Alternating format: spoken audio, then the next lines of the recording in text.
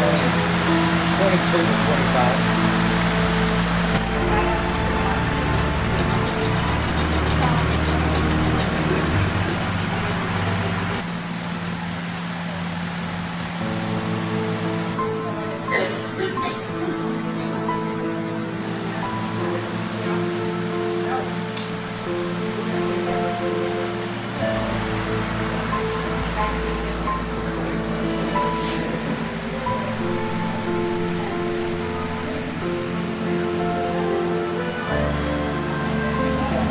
She was drinking last night, but I think with just how so dehydrated she was, plus how emaciated she is, we're just going to kind of give her a boost, give her IV fluids right now, just to kind of give her a head start on hydration. We'll leave it back in there so we can,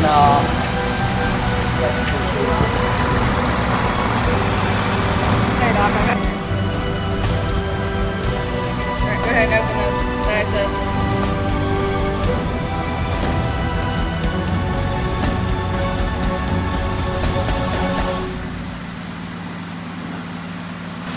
This one's closed.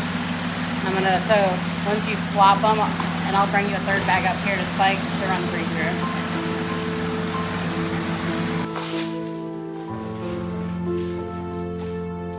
So she's already gone through 1 bag of fluids. We just switched over, so she's on her 2nd bag, and then we have another bag that we're gonna give her. So she'll be getting 3 bags, and each bag is 1,000 milliliters. So we're gonna get her super nice and hydrated, especially because it's super hot today. So you can tell she's already feeling a little bit better.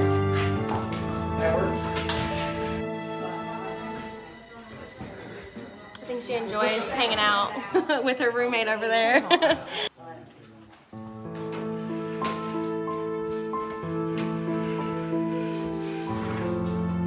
It's going good. She's perking up. She seems to be feeling better. And so you're actually going to do 4 bags. We're actually going to do 4 bags. So we started with 3 and we talked with Doc, and we think we're going to just go ahead and do the 4th and just be safe.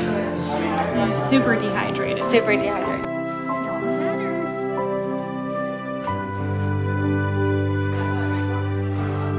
So right now I'm going to go ahead and put this catheter. We are all set on her fluids. And I'm going to just put some gauze and some that wrap around to stop any bleeding.